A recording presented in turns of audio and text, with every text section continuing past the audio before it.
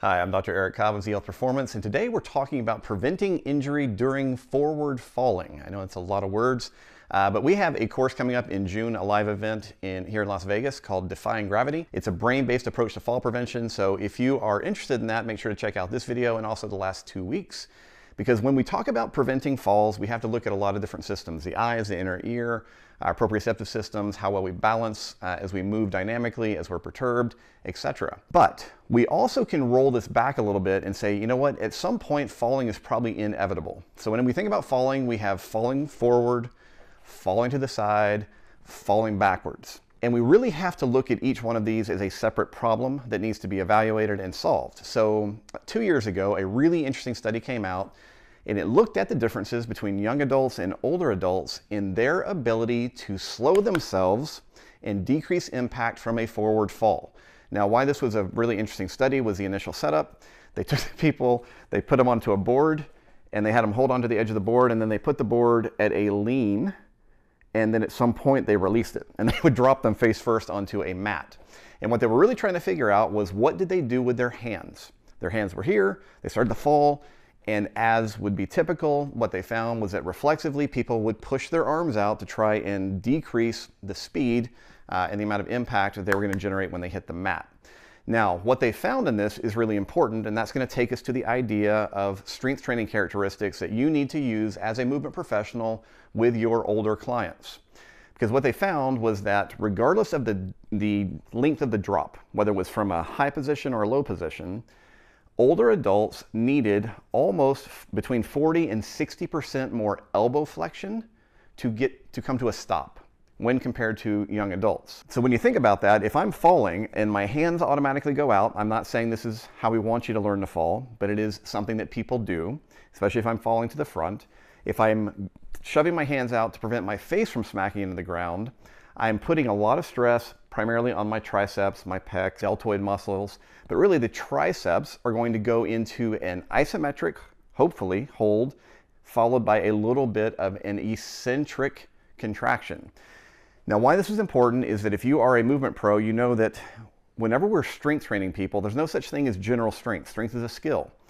So we have some things that may generalize across the board, but if we want to be better at something, we need to have exercises that mimic the muscular characteristics of the movement requires. So in this particular case, if I'm thinking about this and I'm falling, I need an isometric stop followed by hopefully a small eccentric contraction of the triceps. So how do we train for that?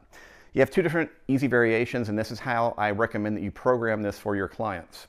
If they are conditioned enough to do push-ups, you simply do push-ups like this. We're going to begin with a slow eccentric, typically a 3-second down, 1, 2, 3, a nice hold, maybe 2-second isometrics, and then a fast concentric. That's all that I really want you to focus on. Usually for the first 4 to 6, maybe 8 weeks, depending on how deconditioned your client is, we want to be working on progressions of that style of push-up. That's going to hopefully increase their skill at eccentric contraction from a fully extended arm position all the way to a fully flexed elbow position. You can do it against a wall, do it, up on a bench, whatever you need to do to begin to build that skill into them. Now, the second thing then we need to consider, however, is that that may not be enough, because we also are going to have that isometric moment where I fall and I hit the ground, and ideally I would be stopping myself. So now we have to think not just about the isometric hold that we just did in the push-up, but we also have to think about a ballistic isometric. So the way that I normally begin training this with everyone that I work with, athletes, elderly, doesn't matter, is we're going to use a stretching strap, all right? It's got different handholds in it, and it's basically going to go around the back into a push-up position, and then I'm going to adjust where I'm grabbing it based off where I think they may wind up with their hands in a fall.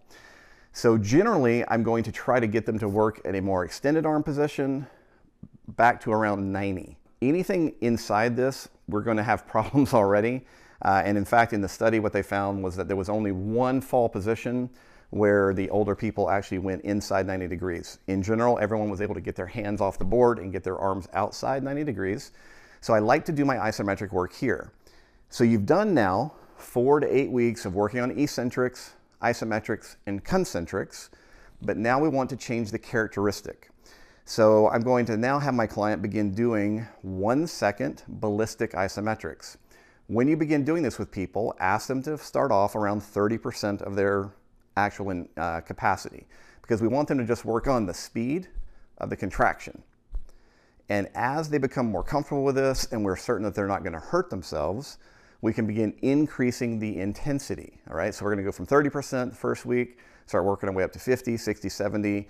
Eventually, we want them to be doing very hard isometric contractions with virtually no movement in a ballistic manner, somewhere between 30 and 60 repetitions a few times a week. As they begin doing that, their ability to generate force quickly is going to improve, because again, this is a skill. When we look at isometrics, or we look at speed of contraction in the brain, we actually see differences in different brain areas. Meaning, if we look at long distance runners versus strength or power athletes, there are areas of their cerebellum, little brain at the back of the head, that look very different. So we know that we actually have to train the central nervous system to respond more ballistically, and this is a great way to do it.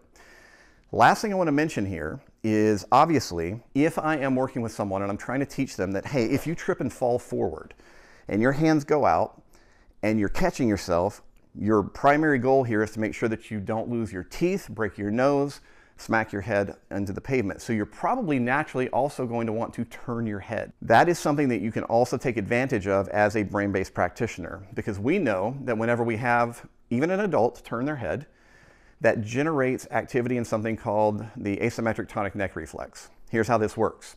If I turn my head to the left, that is going to increase tone in my left side extensors, so my triceps.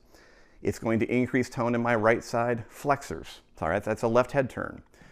So, since most of our clients are right-handed, when we have them working on this isometric, it is highly likely that they're going to notice a significant difference in their ability to generate tension. In most cases, their more dominant arm, over time, they will feel like they can contract more intensely. So what you're going to have them do is set up each repetition this way. They're in a nice stance. They're going to turn their head to the left and then contract. Turn head, contract. Turn head, contract. Now we're taking advantage of a retained reflex, which has been shown in normal, healthy people to still be there a little bit, to influence their ability to generate tension in that left tricep. And you can obviously go right and left. But I just wanted you to make sure that you're thinking about things like that, because we're, again, trying to mimic what's going to happen.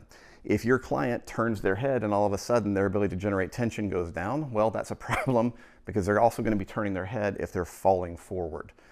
So, 2 different critical things to think about for injury prevention in a forward fall from a strength training perspective. Make sure that they're really good at eccentric loading. Make sure over time that you develop their ability to do ballistic isometrics at different elbow flexion positions. All right. I hope you guys enjoyed this. We're going to come back next week and we're going to talk about something similar, but in relationship to the feet. All right. Have a great week.